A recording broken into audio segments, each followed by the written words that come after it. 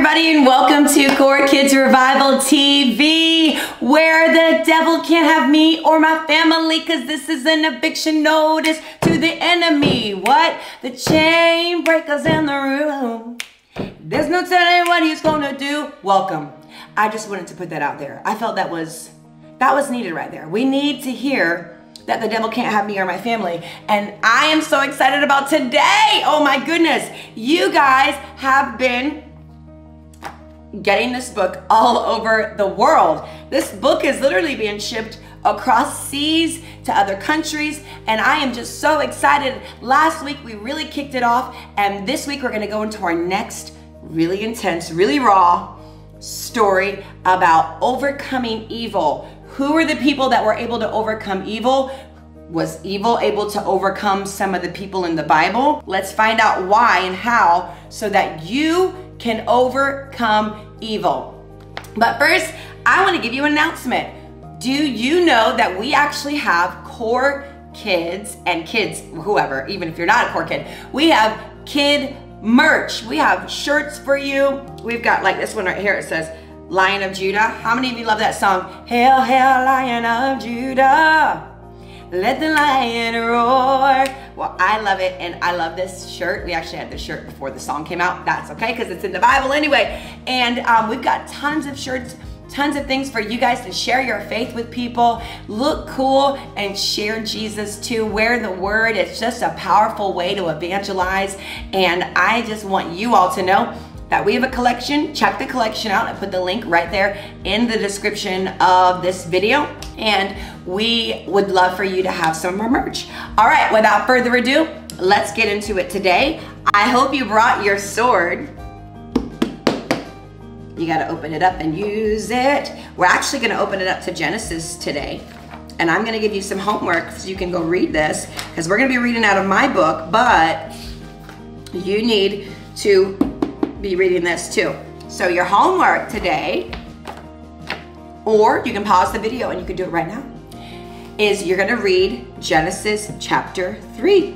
You're gonna read Genesis chapter 3, and we're gonna go right into it. Last week, we covered King Saul and the Witch of Endor, the video somewhere on here.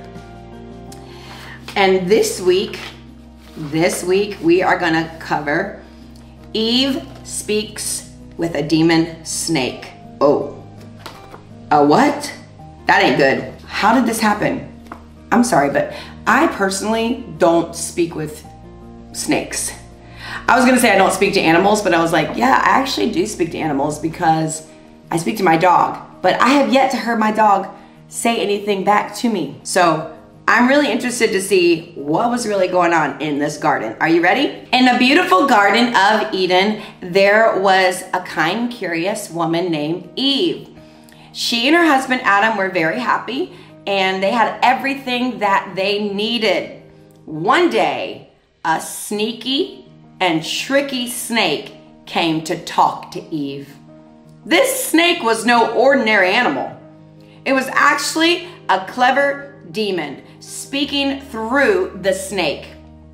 The evil snake tried to convince Eve to do something she knew was wrong. Eve knew, and Adam, that they were not supposed to eat from a certain tree. God said it was forbidden. She already knew that. Okay, so let's keep going. The demon told lies and made the fruit seem very tempting.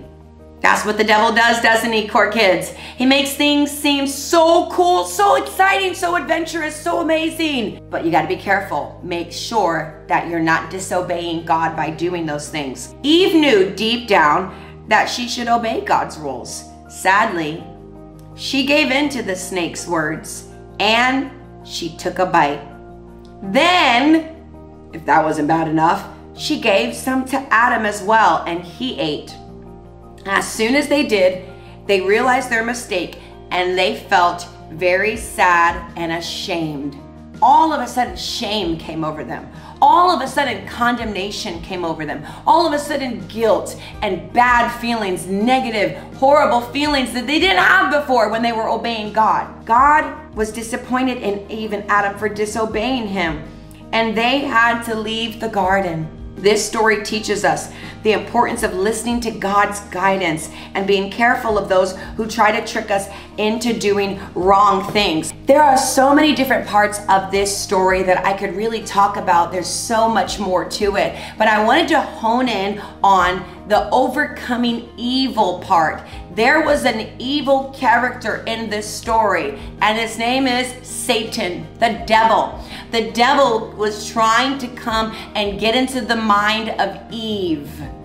That's what he was trying to do. He was trying to twist things, and he was trying to see if she really knew God's word. So we cannot allow the devil to come and to try to tempt us, twist the word, trick us, be sneaky about stuff. We have to be on our guard against evil. Would you agree? All right, now let's get to the next part of the Overcoming Evil book. I love this part because I give you a lesson, and we're gonna talk about a young boy named Jamal. Disobeying God because the devil trying to trick us is something that Christians have to overcome. You are not alone. There's all of us have to overcome the devil. The enemy is sneaky. He wants us to make that his thinks that his lies are actually truth, but they're not. This is why we must guard ourselves against this by being faithfully committed to obeying God. No matter what, say, I will. Let me hear you say it. I will obey God. I will obey God. Amen. If you start listening to the wrong voice, immediately run to God. Pray. Ask him to help you. Adam and Eve, they ran the other way, away from God, and they hid. We should never do that. God wants us to call on him for help, so call on him today. Here's a story about a young boy named Jamal. Jamal was doing his best to serve God. Then one day he started hearing those thoughts about doing bad things. He thought maybe they were his own thoughts, so he just ignored it. But the thoughts got louder and louder. He prayed, and God revealed it was a spirit trying to trick him into disobeying God. So he spoke to the spirit, commanding it to go in Jesus' name, and it left, and those thoughts, they left him too. Wow, that is powerful.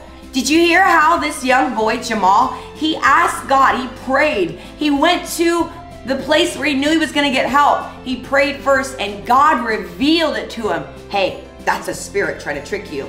And what did Jamal do? He handled that spirit with the authority of God. He commanded it in the name of Jesus. You spirit, you deceiving, lying spirit, go now. I'm not listening to you anymore. I bind the hand of the enemy right now in Jesus' name. And the spirit left him. And the thoughts that enemy was trying to bring, they left too. God is so faithful to help us when we call on him. So if you need help with that, why don't you stretch your hands towards the screen right now? We're gonna pray.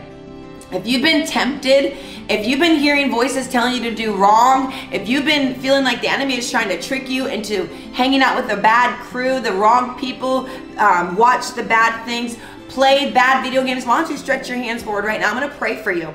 Father, in the name of Jesus, I just pray for my friend right now, God, that you would touch them right now, that you would help them overcome evil in Jesus' mighty name.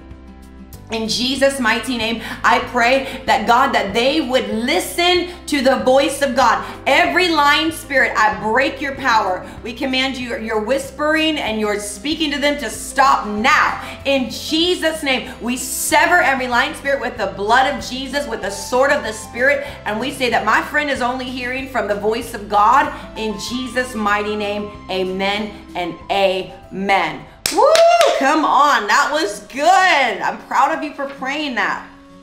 And I want you to know that in this book, I actually have written out an entire prayer for you to pray. And at the bottom, I even have scripture verses for you. So make sure that you grab your copy of this, because you're gonna wanna keep it by your bedside, or in your backpack, or somewhere where you can read it every single day for strength, for prayers, for writing and journaling your thoughts.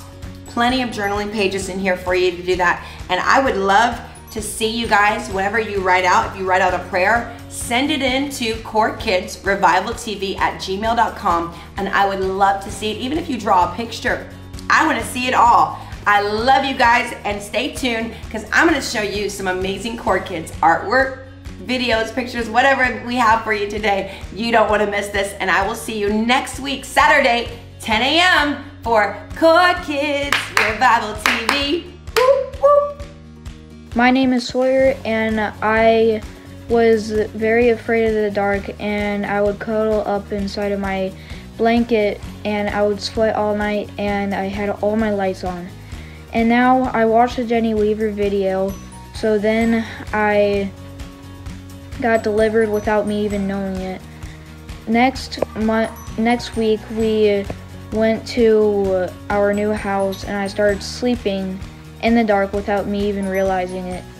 So then a week later or two, I realized, and I got so happy, and I was so joyful, and I was just like really, really happy. So